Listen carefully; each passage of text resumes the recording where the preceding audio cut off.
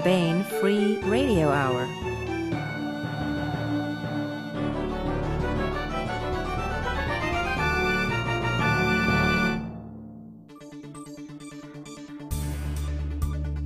On the podcast, Winslow, Homer, and Godzilla on the rampage.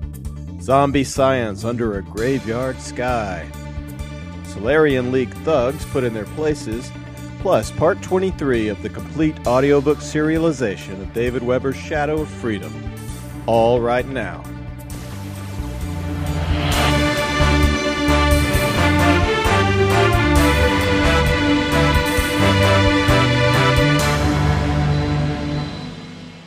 Welcome to the Baen Free Radio Hour podcast. It's an honor to have you along. I'm Baen editor Tony Daniel. Coming up, we have part 2 and the conclusion of an interview with Baen cover artist extraordinaire Bob Eggleton. Bob has been doing covers for Baen from the ancient of days. He's responsible for hundreds of Baen covers, including many this year. Since Bob is not one of those shy artist types, we had a fascinating conversation with him. So fascinating and engrossing that we decided to present it in 2 parts. We have the conclusion of that interview coming up. We also have a book recommendation from a new Baen author, Marcus Wynne, whose supernatural thriller will be out in 2014.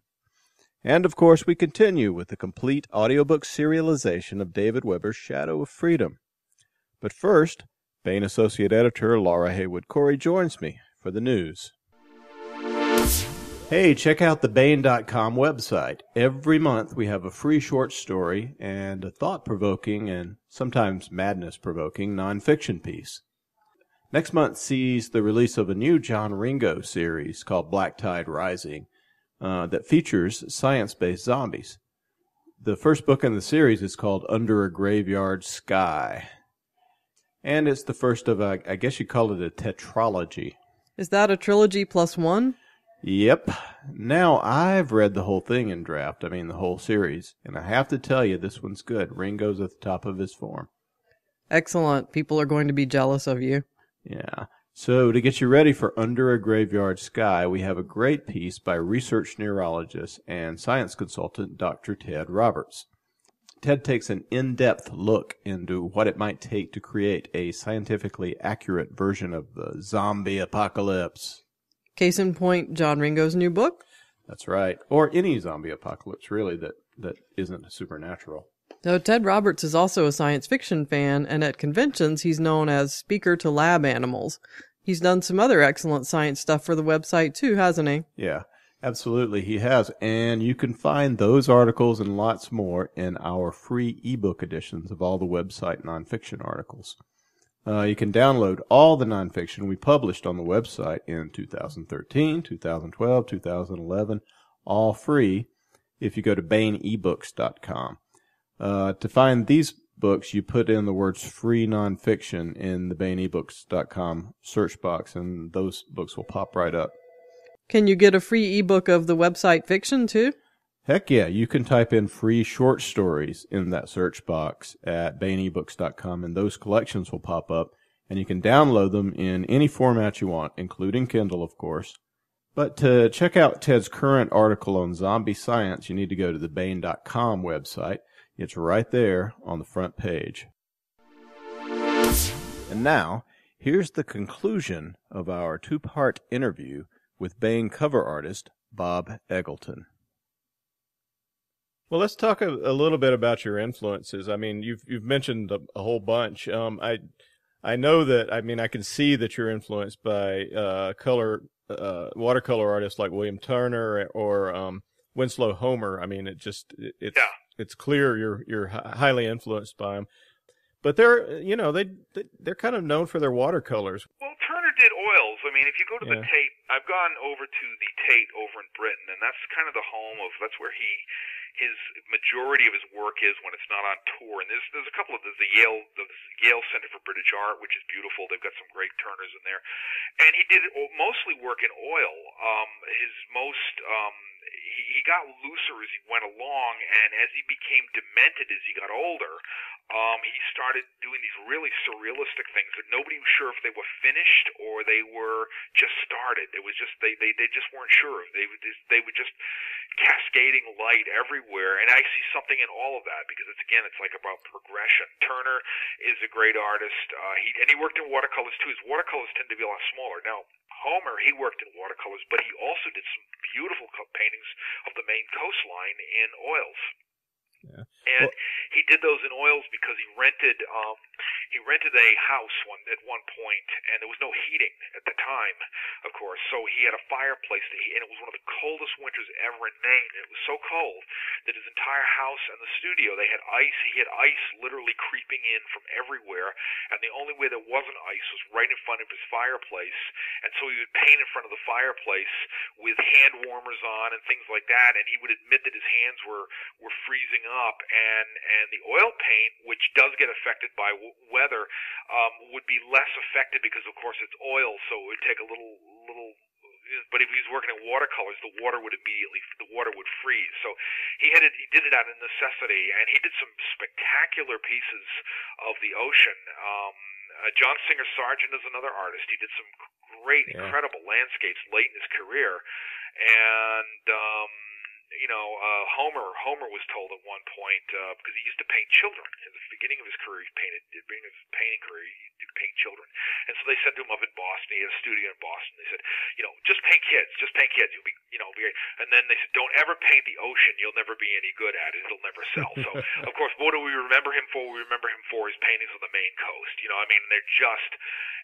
they're just awe-inspiring. Another great artist I like, I could name so many artists, is good. John Martin.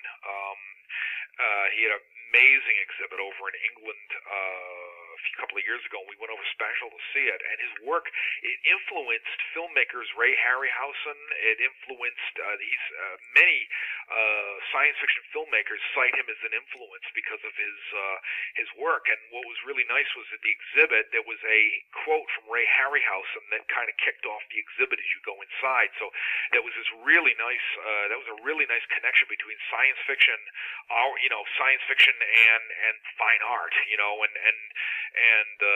these guys. John Martin is incredible, and he did watercolors too. He worked in gouache, which is kind of a opaque watercolor. And another artist I like is Arnold Böcklin, and he's a Austrian surrealist, and he painted a painting. Everybody's seen it. You just don't realize you've seen it. It's called Isle of the Dead, and if you just Google it, you look it up. It's just the most kind of scary and impressive looking painting you'll ever see, because it's really creepy, but it's been used in a lot of people have used it for either reference or for there was even a film made of it by Val Lewton many years ago, based on the painting.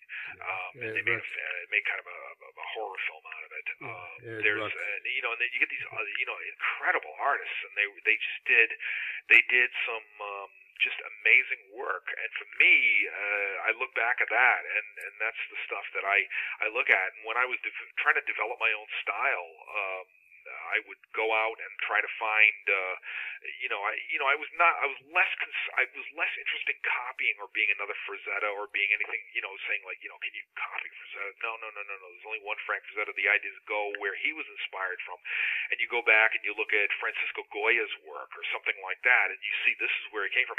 Another guy I love is Gustave Doré, and now this guy did really wild stuff. I mean, he illustrated the Bible, and he did all kinds of stuff like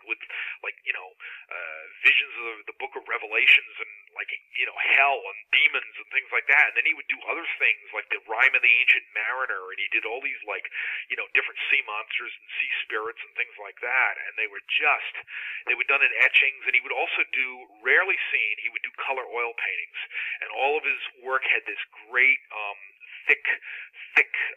thickly put on painterly type approach to all of his landscapes, and there was always something very moody about them. And these guys they just floored me. They just were really absolutely amazing. How do you decide what medium you're going to use for a particular work? Oh, it depends. Sometimes it depends how fast I have to get it done. Although a few years, I've used exclusively acrylics for a good deal of my career. And in 2007, my wife's an oil painter, as well as a writer. She's an oil painter. She was working in oils, and I'd come in the studio and I'd smell this, smell of oil paint. I was always like, I love the smell of that oil paint, and, I'm tired of the smell of, the rather sometimes ammonia smell of acrylics, which it's really interesting because acrylics are about, the chemical composition of them is they're about 10% color and 90% medium, and the medium they use is kind of like a refined version of Elmer's glue is what it is. That's why it dries so fast. And when I started seeing oil paintings and seeing the translucency and the workability of oils, and the fact that oils dry as a medium, they dry as the oil itself actually dries out. It changes composition and goes from liquid to solid right on the canvas. So that's why it doesn't change. It looks exactly like it is. Whereas acrylics, they lose volume as they dry.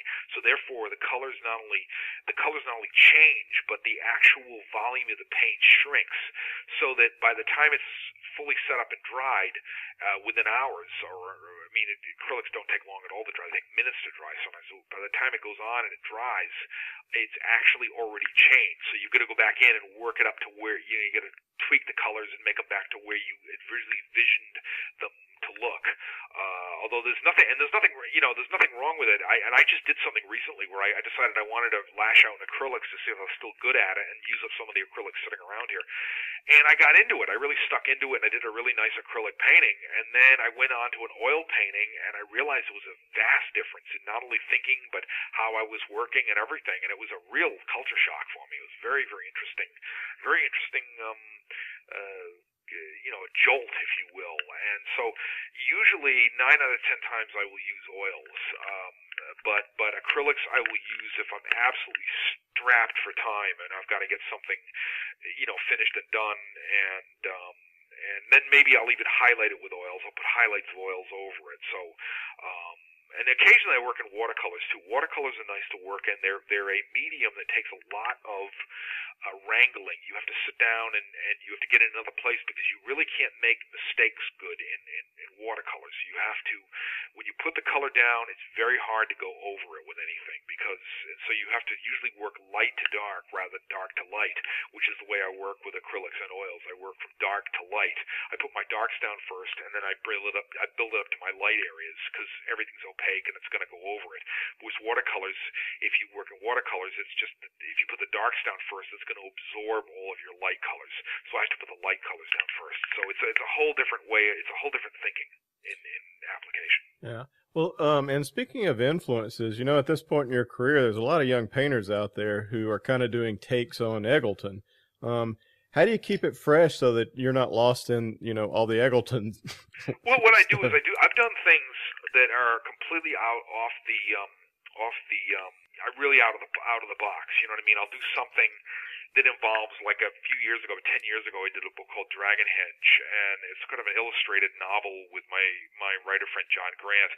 And I had to get a bunch of artwork done in a very set period of time, and so I did things with color pencils, and I used paper. I was using colored papers and using those kind of glued into it, and I draw back over the colored papers, and people looking at it going like, "That's a Bob Eggleton, wow," like that, So I like to be able to be varied and get away from my usual style, and it doesn't sometimes it doesn't give you a sense of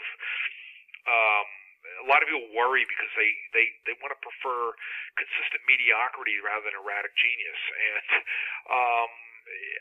I just like to experiment. I mean, art, any kind of art. I don't care if you're writing, if you are drawing. It's all about experimentation and doing different things in different ways. And it keeps one feeds the other. It's like if I'm doing one set thing a certain way, it can get really, really, really almost boring.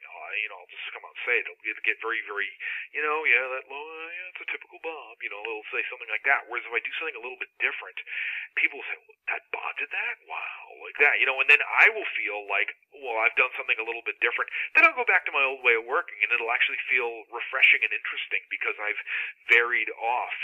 I've gone off and done something else that was a little more interesting. And then I come back to what I used to be doing that everybody knew me for, and I come back to it with a fresh attitude. I come back to it with a fresh view, and for me, that's a lot of fun to do. I like that kind of dual kind of artsy way of being. You're kind of a fixture in science fiction conventions, or you were for a long time. Do you still go to art shows at conventions, check out who's doing what? Yeah, I do.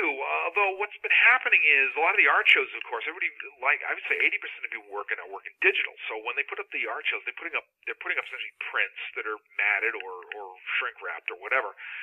And it's fine, but it's just you're looking again at a reproduction. So whether you're looking at the book cover, you're looking at a print, you're still looking at a reproduction. And there's a handful of artists who still just do the original paintings.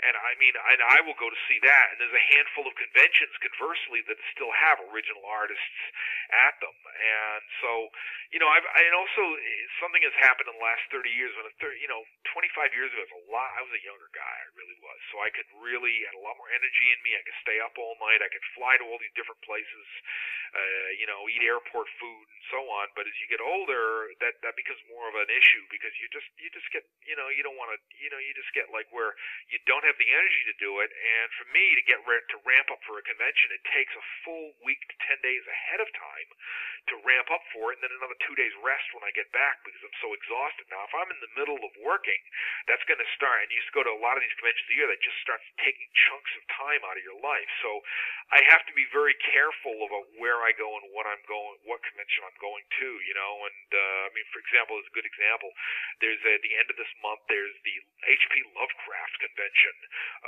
called Necronomicon. It's right in Providence, so it's no big deal for me to actually attend it and to do some panels. And I've got 2 pieces in this art show that's in a very prestigious gallery, and they're not doing it like a typical art. They wanted original artwork and everything, so I was able to supply that. And then 10 days afterwards, we're going to IlluxCon, which is illustrators and art type related convention that's going to be in Allentown, Pennsylvania. In second week of September, and we do that. And between all that, they're having the WorldCon, but I'm not going to the WorldCon. So if I went to the WorldCon in Texas, and God love them, I hope they have a good WorldCon. But if I went there, it would demolish me. I would come back like at the end of that, I'd be a little ball of whatever, and I'd be, I'd have to go rest for like a week, and of course I got to get things done, and so I have to be judicious in what conventions I'm going to, and I still manage about a 7 or 8 a year, so it's still a lot. Well, it sounds like you're still pretty active. Well, so tell us, after a life of making art, movie design, theme park design, is there anything you still want to do that you haven't had a crack at, that you'd like a crack at? Again, if some more movie work came my way, and it might, I'm not at liberty to talk about it, but it might. That would be fun. I want to do a sort of an art book of type, and it's going to be sort of one of the working title is Bob Eggleton's Gods and Monsters, and we're coming up with that and seeing where that's going to go. And then I've got some ideas that I want to do for these epic paintings that are absolutely giant paintings, like 6-8 foot long paintings that are just epics, and the great. I love natural phenomena, volcanic eruptions, storms, all kinds of things happening, and of course, again, man minuscule in the big picture of that. I'm doing a project, a Kickstarter project that some people are involved with called Frenzy, and it's about sharks, and it's really great. It's a lot of it's going to be illustrated.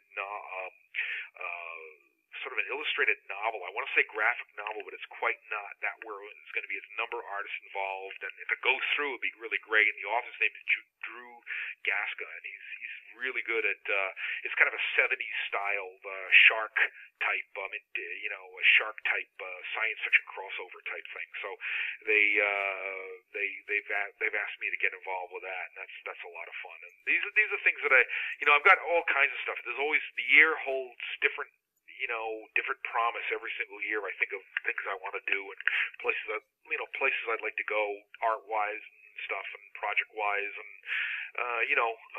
eventually, again, like I said, movie work is nice, but again, when you move from one book to one movie to another, you start getting a little dunning. So you need to have that variety going on, and the variety and diversity. And my dad, one of the bits of information other than using common sense, my dad left me with before he died, is he's like, diversify everything. He said, just diversify everything you're involved with. And so I tend to agree, and that's what's probably kept me going all these 30 years. It's just that I do a lot of different things. I do horror, I do science fiction, I do fantasy. Then I'll go out and I'll paint like landscapes out in, like on the sea or something like that, just near me, because I live near the ocean, and they sell too, And so I find myself, I think that if you specialize too much, you can become a dinosaur really fast. But if you keep things, you keep things rolling, you keep things fluid and moving, you never really settle down to any one thing. And there's a sense of anxiety that goes with that, but it also keeps you on your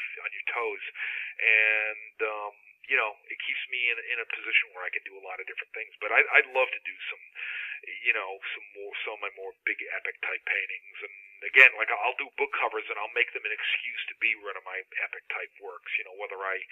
Whether it's a great vista on another planet or something like that. I mean, and I'll try to make it. I'll say, well, I'm painting it anyway, so I might as well not only incorporate the ideas in the book, but I'd like to also incorporate and make it like a landscape, that type thing. Well, we've been talking to Bob Eggleton, multiple award-winning artist and Baen cover artist extraordinaire. Some of Bob's recent covers include Tour of Duty by Michael Z. Williamson, Dog and Dragon by Dave Freer, and its prequel, Dragon's Ring, Portal, which we talked about, by Reich Spoor and Eric Flint, and just all in Transgalactic, A.E. Van Vogt we put out, the entire Baen Heinlein Trade paperback series, and much, much more. Bob, thank you so much for being with us on the podcast. No problem. I enjoyed it very much. I enjoy talking like this. I'm again, it's always good to get out and talk to people, and to, I'm really, really glad people love my work, and I'm there to, it's always nice that, I'm a very lucky guy to have that, a very lucky person to have people that enjoy the work that much, and I'm as much of a fan of the genre. I love the genre as much as people might love what I do in it. You know what I mean? So there's a nice little like one thing feeds off the other, and I like to keep that going. And for me, it's all about having fun. If you can have fun doing it, that's the best way to do it. And let's have it not get too dull. Let's keep the fun in it, and I'm hoping that'll keep going. We like to ask some Baen authors for a book recommendation that readers out there might like to take a look at. And we have with us Marcus Wynne. And Marcus Wynne is a new author that is new to Baen, who is going to have a supernatural thriller out next year. I hear it's a cross between Larry Correia's Monster Hunter International series and Jim Butcher's Dresden Files. Sounds really cool. Marcus, you have a fascinating background. U.S. Army veteran, you're a paratrooper. You were an air marshal and a trainer of air marshals. You just had a lot of really cool occupations. I would like to know if you've come across some book in your life that has to do with some of the things you've done that might interest the Baen audience. Absolutely. What I'm going to recommend is a couple of nonfiction books that I think are really germane to the subject matter that my novel and the series touches on. And one book is called Adversaries Walk Among Us by John Livingston. John is one of the preeminent shamanic depossession exorcism people in the country. His book is a really excellent examination of that practice and how it applies in the world. And he does a kind of cross-cultural, cross-religious comparison of the practice there. That's a really good book. Now, Marcus, your book is sort of it's a supernatural thriller, right? You have a detective who uses shamanic practices and and guns. Actually, he's a shamanic practitioner first who kind of stumbles into having to have his buddy Dylan, who's kind of like his Hawk to his Spencer, you know. He's like the gunfighter that has to take care of his buddy who's busy fighting the heavy-duty spiritual powers, but he needs somebody to deal with the minions of the dark forces who's a preeminent gunfighter. And so since they share a little bit of that gun love thing, you know, they go on and that's where a lot of that action comes from in that particular piece of it. Also that there are aspects of the dark forces that can be best dealt with an amalgam of lead, gold, and silver, you know. Jacketed into the 357 and launched at high rates of speed. So Adversaries Walk Among Us, a very good book, a little bit controversial within the shamanic community, but I think well worth reading for a very clear, excellent, cleanly written examination of that field. Another really excellent book was written by the psychologist Dr. Edith Fiore, and it's called The Unquiet Dead, and it's 5,000 case studies of her practice of what's called compassionate depossession. When she was a working clinical psychologist, she found a number of instances where she would put people in hypnosis and find herself talking to somebody other than the person who came in with the presenting symptoms. And she developed a method of spirit releasement, of crossing over those individuals. Both of these books, I think, are really excellent because they're grounded in stuff that actually happens. And I think it's a really good entree for people to say, I don't believe any of that stuff. To say, well, here's the experiences of somebody very carefully and scientifically documented. Take a look at it and make your own decision. You know, decide for yourself. Cool. Well, thank you so much. We've been talking to Marcus Wynne, whose new supernatural thriller will be out from Baen in 2014. Thanks so much for being with us today, Marcus. Thanks so much. I really appreciate it. Big shout out to all the Baen community, especially all the veterans out there. Thank you. God bless you. And now we continue with our complete audiobook serialization of David Weber's Shadow of Freedom. This portion of Shadow of Freedom is provided by Audible.com. Get the complete audiobook at Audible.com now. If you're not a subscriber, you can get the entire audiobook free or choose from more than 100,000 other titles when you try Audible free for 30 days. I'm a crazy big user of Audible myself. Okay, here's what has gone before. After a fierce war, Honor Harrington's Star Kingdom of Manticore has defeated one long-standing enemy, the Havenites, and reached a truce with another menace, the ancient aristocratic Solarian League. The Solarian League is crumbling, and on the edge of its empire, rebellion is brewing. Royal Manticoran Navy Admiral Michelle Hinka, Countess Goldpeak, commands the Royal Manticoran Navy forces in the Talbot Quadrant. That's a region allied with the Star Kingdom, and on the border of the restive frontier of Solarian space. Goldpeak sympathizes with the rebels, but wants to be careful that whatever help she supplies is in a time and place of her own choosing. Her first chance to strike a blow against the Sali Office of Frontier Security and the Frontier Fleet is in the Saltash system, where the system governor has impounded Manticoran merchant ships in a deliberate act of provocation. Royal Manticoran Navy Commodore Jacob Zavala and his destroyer squadron have arrived in system to release the merchantmen from illegal Sali confinement. And after a devastating display of Manticoran martial superiority, Zavala has the upper hand. The system governor has attempted to call Zavala's bluff, but Zavala isn't bluffing. A Manticoran boarding party, led by Lieutenant Abigail Hearns, is now aboard the orbital station where the merchants are being held, and they've received aid from an unexpected quarter. The station commander can't surrender the captives outright, but he can get his people out of the way and point the boarding party in the right direction.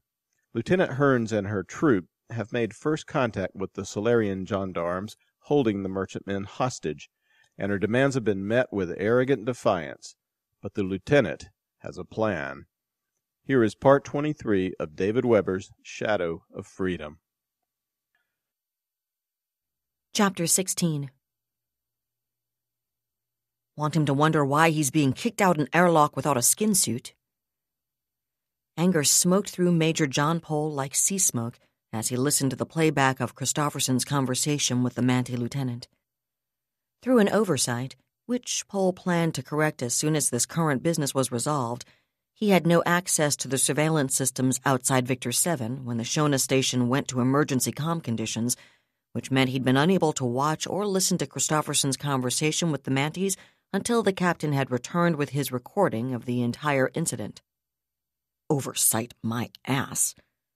Paul thought furiously now, remembering that bitch McWilliams' expression as she apologized so profusely for her inability to tap him into her systems. It was a purely technical problem, she'd assured him, and one Commander McVeigh's tech people would rectify the instant the current emergency let them stand down from their damage control duties.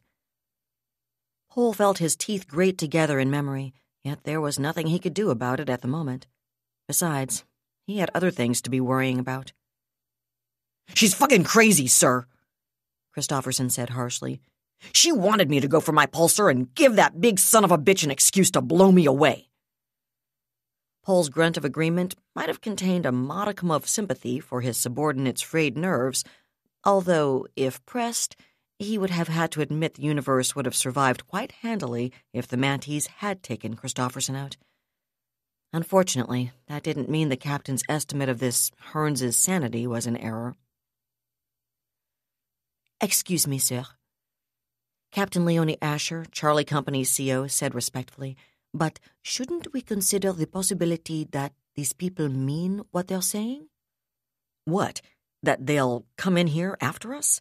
Actually launch some kind of assault on a facility whose security is guaranteed by the Solarian Gendarmerie?" Paul glared at her, and she shrugged ever so slightly. "Sir, don't get me wrong. I'm not saying we should simply roll over for the first neobarb to start throwing his or her weight around, but she had a point. This Zavala has already taken out 4 battlecruisers. It may be that he's out of control, as well as out of his mind, that is way outside what his superiors expected when they gave him his orders. All that could be true. Hell, it probably is true, but he still committed an outright act of war already, and I think we have to seriously consider the possibility that he'll keep right on going. Let's face it, sir. At this point, he's got to get his spacers back." "You're saying he's painted himself so far into a corner he doesn't have any choice but to keep going? He's got to get what he came for if he's going to have a prayer of covering his ass when his superiors find out he's created this kind of incident with the League?" "Something like that, sir." Asher nodded. Paul considered what she'd said. With Captain Myers and Captain Truchinsky off commanding detachments elsewhere, she and Christofferson were the only company commanders currently aboard Shona Station. Although Asher was junior to Christofferson and 2 of her company's platoons were off station at the moment, she was far and away the more valuable asset. She'd always been smarter, a lot smarter, actually, than the other captain, which was why Paul had sent Christofferson out to meet the Manties. If they really were as out of control as the destruction of Dubrovskaya's warship suggested, and if something went wrong and he had to lose one of them, he'd preferred for it to be Christofferson. All of which suggested he really should consider the possibility that Asher had a point, and probably a damned good one. Unfortunately, there wasn't much he could do about it. Governor Duenas had given him his orders in person in a calm conversation he'd carefully recorded as part of the official record, and that left Paul very little wiggle room. If he surrendered the interned Manties, he'd be disobeying a direct order from his legal superior.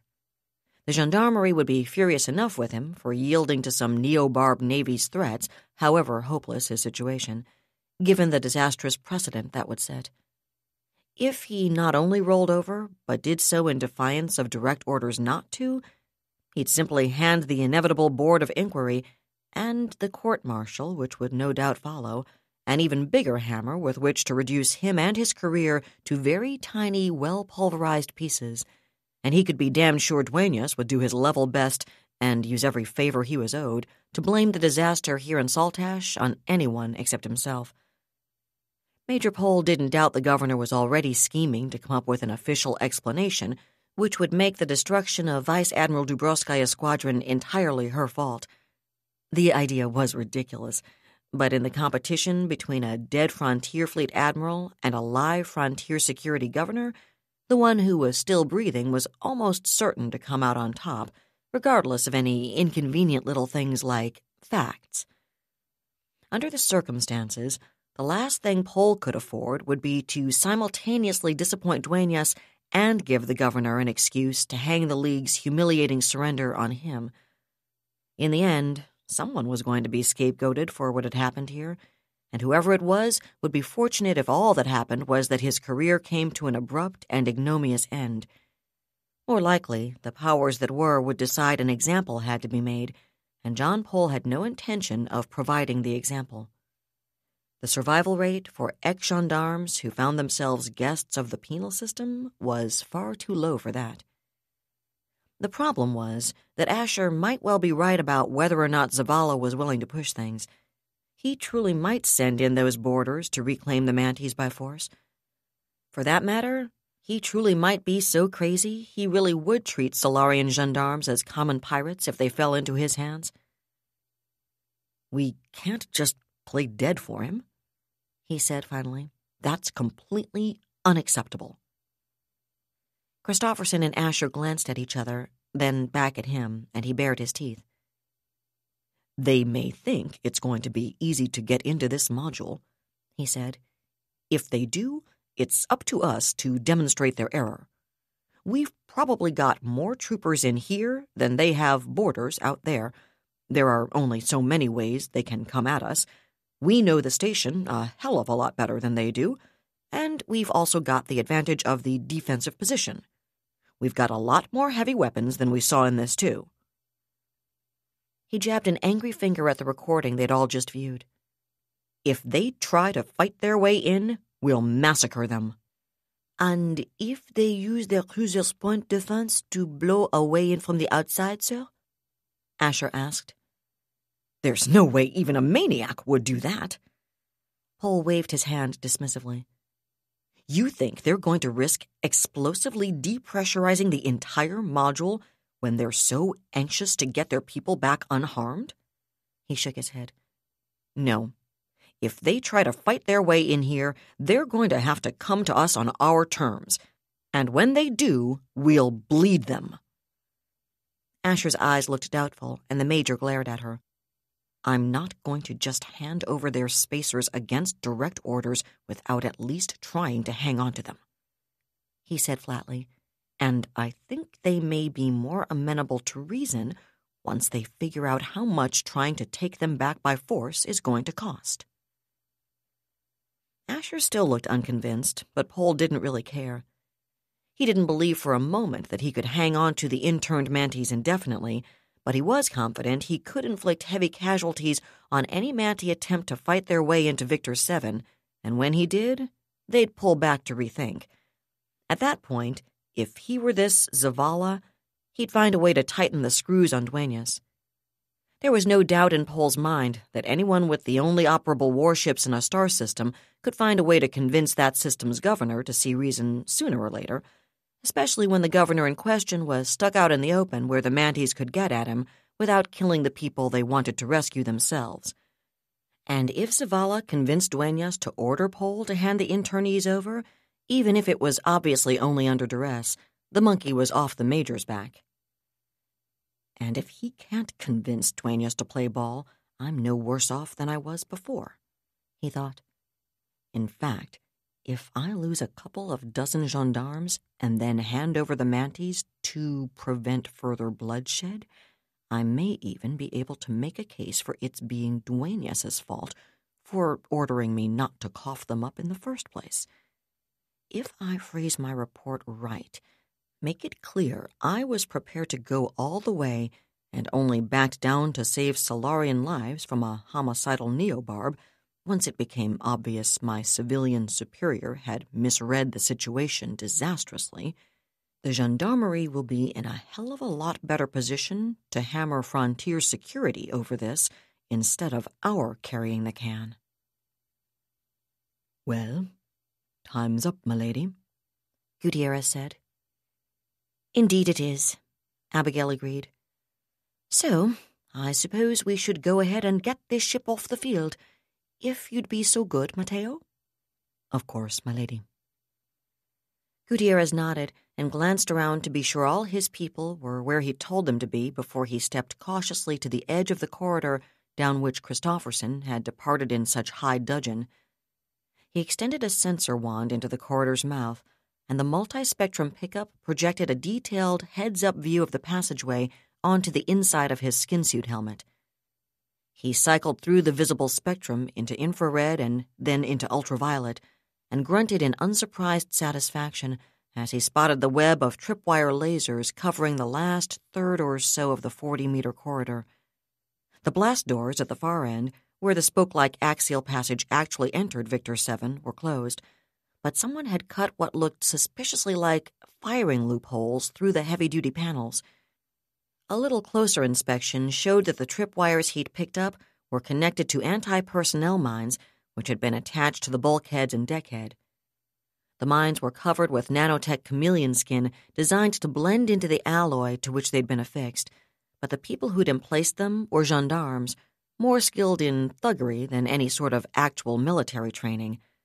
They hadn't even bothered to detach the laser sensors from the mines. They'd left them mounted on the mine housings, and with that for a starting point, it wasn't hard for his sensor wand to locate the mines by their internal power packs. "You know, my lady," he said absently, still cataloguing threats, "if we were willing to get in line and march straight down the middle of the passageway here, and maybe go ahead and paint big bullseyes on our chests too, they probably could get a lot of us." "I know how good you are, Mateo," Abigail replied soothingly. "There's no need to be nasty to them just because they aren't. I'm sure they're doing the very best they can." "The scary thing is, you're probably right about that." He studied his HUD for a few more moments, then nodded. "About what we expected, milady. Not much finesse, but let's be fair. It's a straight corridor into the first blast door. How much room for finesse is there?" "I suppose that depends on a lot of factors," she said with a crooked smile. "Go ahead and get their attention, Mateo." "Aye, aye, my lady." The gendarmerie squad on the far side of those blast doors had failed to notice Gutierrez's sensor wand, but Sergeant Clinton Abernathy, the squad's leader, had grown increasingly nervous as the minutes ticked by. This wasn't the kind of crap he'd signed up for, and the rumors about what this particular batch of neobarbs had already done only made bad a lot worse. He didn't like any part of this, and he failed to share Major Paul's confidence that these people would back down in the face of a demonstration of manly determination. Perhaps that was because he and his squad had been chosen to do the initial demonstrating. There were 3 access routes to Victor 7 from the rest of Shona Station. This one, following the main axial from the lift shafts, was the most direct and the broadest, which made it the logical path for a full-fledged assault. The second route ran through the materials handling conduit, through which consumables and refuse were transported into and out of the habitat module. It hadn't been planned for humans to use, however, and it would have been a cramped and tortuous way to get at the module's garrison. At the moment, all of its blast doors had been closed, and remote sensors had been set to alert the defenders if those doors were disturbed. It seemed unlikely anyone would try coming that way, but if they did, there'd be plenty of warning in time to get blocking forces into position. The third possible way in was really designed as an emergency evacuation route, and it was less liberally supplied with blast doors, since it was supposed to stay open and accessible for people trying to get out of Victor 7 in the face of disaster. The good news was that it had a lot more bends and was rather narrower than the axial passageway, even if it was more accessible than the materials tube. They'd had to position more people to cover it, but they had good fields of fire, and the Manties would have to come out in the open around the turns in the corridor wall to get at them. But still... "Movement!" Corporal Marjorie Pareja snapped suddenly. "What? Where?" Abernathy demanded, peering at the handheld display feeding from the fixed pickup on the far side of the blast doors. "Zebra Tango," Pareja replied. Gutierrez watched as the sensor remote he'd bounced up the passageway rolled to a stop just short of the first line of mines. He didn't really need it, but seeing how quickly the other side reacted to it should be informative. 1, 2, 3, 4. He'd just reached 7 when a burst of pulsar darts from one of the loopholes destroyed the remote. "Lord," he muttered. "These clowns are as pathetic as those as those jackasses on Tiberian, m'lady." He shook his head. 7 seconds to react at all, and then, instead of a single shot, the morons had fired an entire burst? The ricocheting pulsar darts had taken out 3 of their own mines, and it wasn't even as if the remote had been telling him anything he hadn't already known in the first place. "Don't complain, Matteo," Abigail said sternly. "I'm not, it's just—" He shrugged irritably, a master craftsman frustrated by the slovenly workmanship of a would-be competitor, and glanced at Senior Chief Petty Officer Franklin Musgrave, Tristram's bosun. "Ready, Frank?" "Ready," Musgrave confirmed. "Then punch it." "Fire in the hole." Musgrave slid just the muzzle of his weapon around the edge of the corridor and squeezed the firing stud. It was an awkward angle, and despite the stabilizing pressure beam projected against one of the lift shafts from the launcher's other end, the recoil was significant. Musgrave had expected that, however. He kept control of the bucking launcher without much difficulty, and the projectile's flight path had been programmed to allow for the muzzle rise as it departed downrange. Because of the short range, the other end of the passage was actually inside the launcher's danger zone, and the fact that no one in his right mind wanted to be within 40 or 50 meters of a kinetic strike from a weapon that powerful, they'd had to step down its normal acceleration rate considerably and go with the chemical-shaped charge warhead instead of its usual dart-like penetrator. Even that was bad enough, since it was designed to take out light-armored vehicles, but at least the vast majority of the blast would expend itself on the other side of the blast doors. Sergeant Clinton Abernathy had a single fleeting instant to realize what the launcher was before it fired, but that was all the warning he had before he, the blast doors, and his entire squad ceased to exist. "Jesus Christ!" Surprise jerked the blasphemy out of Christopherson as Abernathy's squad was wiped from existence. "That was a tank killer!" his company first sergeant blurted. "No, you think?" Christopherson snarled with a baleful glare that closed the first sergeant's mouth with a snap. "Tell Lieutenant Boudreau to reinforce Axial 1 and Axial 3, and tell his people to keep their heads friggin' down! These bastards have got heavier weapons than we thought." "That was noisy," Gutierrez observed. He tossed another remote down the corridor and grimaced. "Messy, too." "They had their chance to do it the easy way, Matteo," Abigail replied harshly. "Like you say, even those bastards on Tiberian were smarter than this. Let's keep the pressure on them." "Aye, aye, m'lady." "Well, at least they're not shy," Major Pole growled, studying his tactical display. None of the Manties Christopherson had seen before he withdrew to deliver Lieutenant Hearn's ultimatum had been armed with anything like that tank killer. That was going to make things messier, but weapons that heavy were going to be less useful to the attackers as they moved into Victor 7 proper. They weren't going to have any more firing lines as long as that first one, and without powered armor of their own, no one was going to want to be anywhere near the backblast from something like that when it was confined and channeled by one of the station's passageways. That was the good news. The bad news was that now that they'd blown their way past the late Sergeant Abernathy's squad, their menu of approach routes got a lot broader. Pole's people knew the internal geography of their habitat far better than the Manties possibly could, but covering all the possible approaches with enough forward-deployed firepower to stop people equipped with such heavy weapons was going to take a lot of manpower. He considered offering to hand over the internees now that the Manties had demonstrated they were serious, but he couldn't do that yet. If he didn't want to be the one who ended up carrying the can for this entire debacle, he had to be able to argue that he genuinely tried to obey the ridiculous, unreasonable orders he'd been given, and that meant he was going to have to accept heavier casualties before he recognized the inevitable and gave in. It was unfortunate, of course, but at least his command post was well back from the point of contact. He was pretty sure he'd have time to accrue sufficient casualties to cover his ass before the actual fighting got anywhere near him. Okay, things are about to get tricky, milady, Gutierrez said. He was 2 blast doors deeper into Victor 7, and Abigail had downloaded the damage control guide's memory to his skin suit as well as her own. More copies had been uploaded to Nicasio Hamar, Tristram's assistant tactical officer, as well as to Senior Chief Musgrave and all the other senior non-coms attached to the boarding party. Now, Abigail and Gutierrez studied the imagery together, even though they were the better part of 50 meters apart. We could cut through this engineering crawlway, Gutierrez pointed out, highlighting the crawlway in question on both HUDs.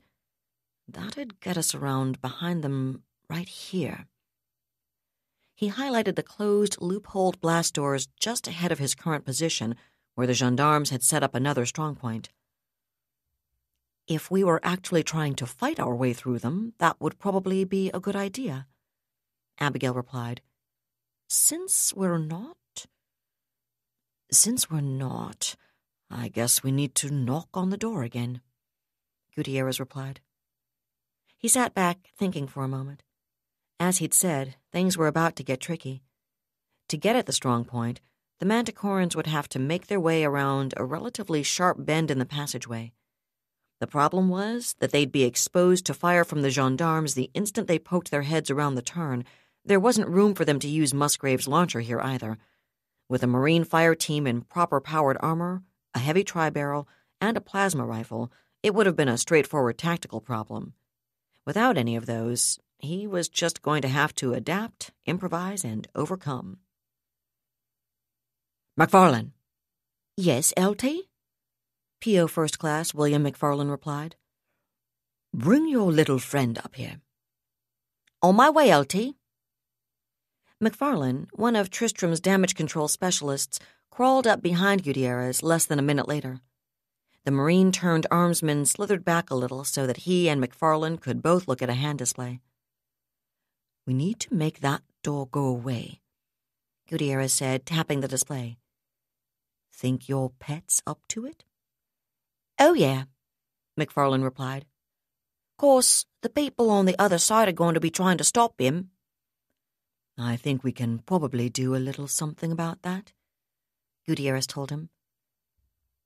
Mind you, it would work better with a Bravo Charlie, but I guess we'll just have to make do. Don't you be hurting Denny's feelings, LT, McFarlane retorted with a grin. He'll do just fine. So let me get the cheering section organized, and then you can show me. Sergeant Norman Dreyfus wished his skin suit allowed for old-fashioned brow wiping. It wouldn't have changed anything, but at least he might have felt better. He also wished to hell he knew exactly what the advancing Manties were up to at the moment. Unfortunately, they'd been systematically taking out the sensors the gendarmes had emplaced. In fact, they'd been swatting sensors with ridiculous ease as they advanced. Obviously, the people responsible for planting those sensors hadn't concealed them anywhere nearly as well as they'd thought, which meant the best he could do was guess about what they were doing. That didn't make him happy, and the fact that their current location appeared to be just on the other side of his current location didn't make him any happier.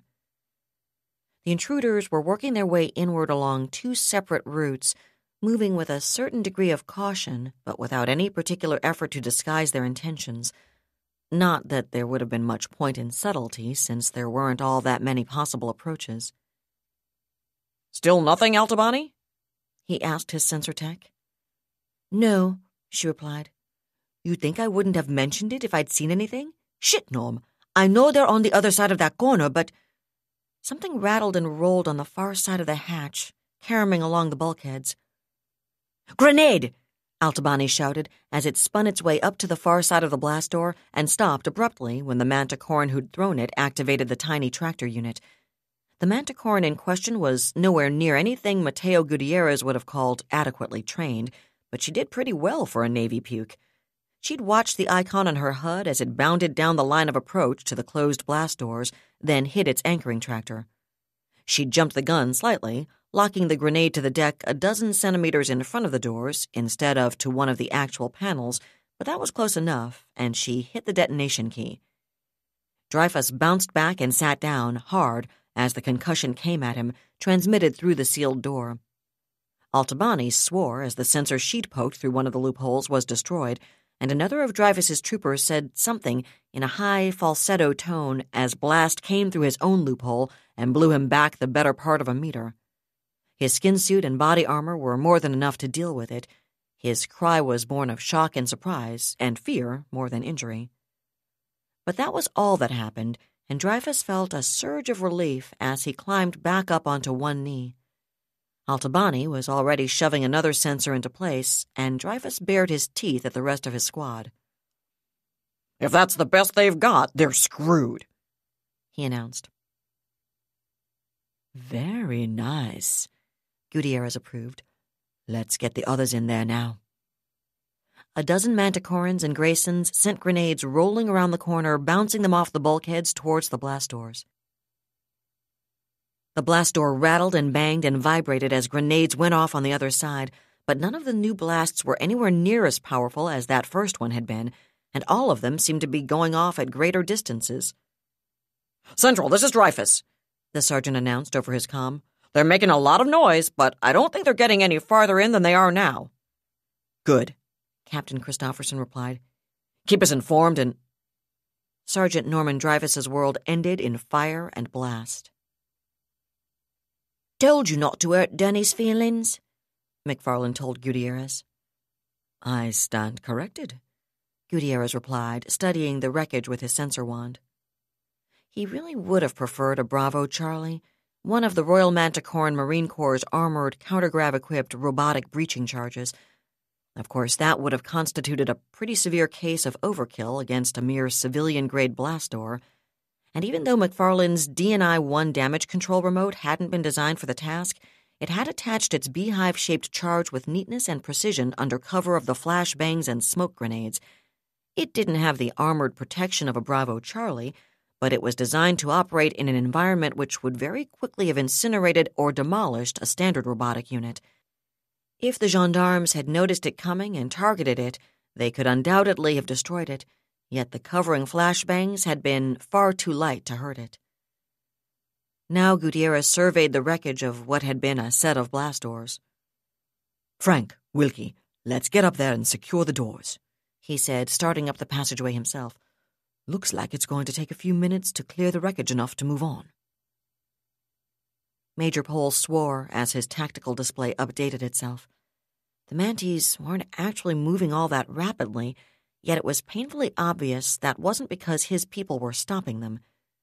He'd expected to start inflicting casualties quickly when they had to clear their way through strongpoints, but they weren't cooperating. Instead, they were taking their time, and they appeared to have an inexhaustible supply of grenades and demolition charges. All he was really accomplishing with his strong points was to compel them to use up a few more explosives blowing their way through them. All right, they were clearly concentrating their efforts along Axial 3, and if they kept coming through another couple of sets of blast doors, that was going to lead them into one of the common areas Victor 7's designers had laid out for the habitat's anticipated VIP inhabitants, a spacious, landscaped compartment 60 meters across, fitted with picnic tables, scattered conversational groups of chairs, and a small ornamental pool with a fountain. His eyes narrowed. He'd wanted short, restricted firing lines on the theory that they would favor the defender over the attacker, but this Lieutenant Hearns was obviously more experienced in boarding combat than any of his people. She was making those restricted fields of fire work for her, not the defenders, so maybe what he needed was a more extended firing range. He considered his options. Virtually all of Christopherson's troopers were already parceled out across the approaches, and he didn't dare thin out his forward defenses. The last thing he needed was to open up a second invasion route. That left him only the 2 platoons of Captain Asher's understrength company.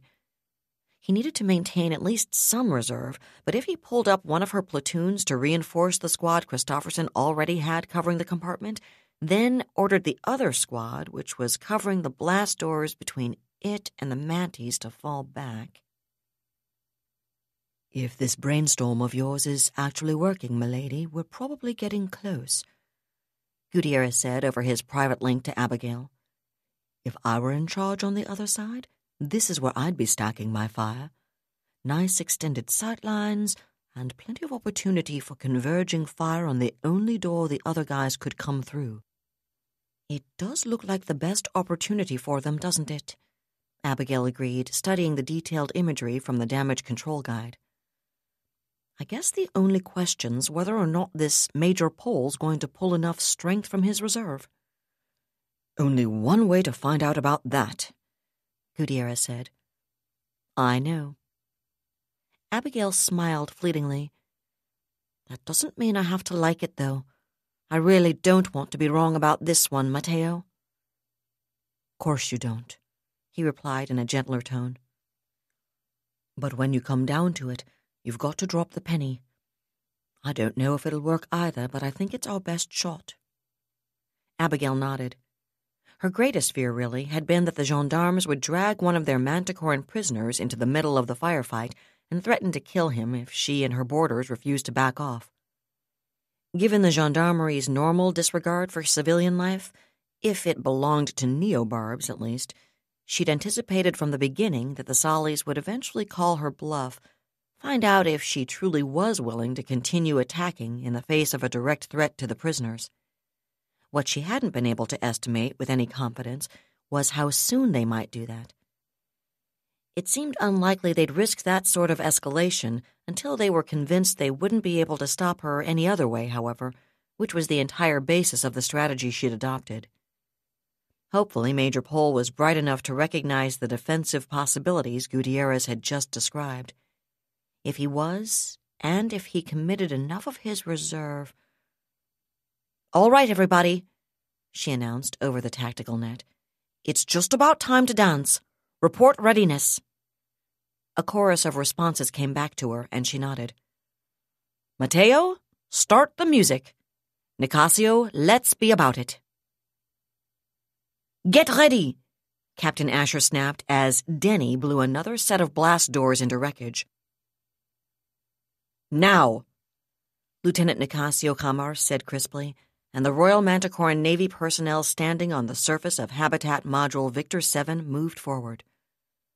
Just finding the emergency personnel lock should have been a non-trivial challenge, and even after the Manties had found them, they should have had to burn or blast their way inside. They certainly shouldn't have been able to override the entry codes and cycle their personnel through them without anyone noticing, but that, of course, assumed they didn't have access to Shona Station's classified damage control files. They're behind us! They're behind us! What the hell? John Pole's head flew up as his tactical display changed abruptly.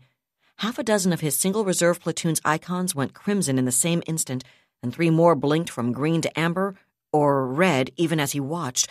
That couldn't be right. The Manties couldn't. Central, they're hitting us from... The voice chopped off in mid-sentence, and Pole's face went white as even more icons went down. Others were falling back desperately, abandoning their positions, and he heard heavy firing and explosions over the open circuit. But that wasn't possible. There was no way the Manties could have...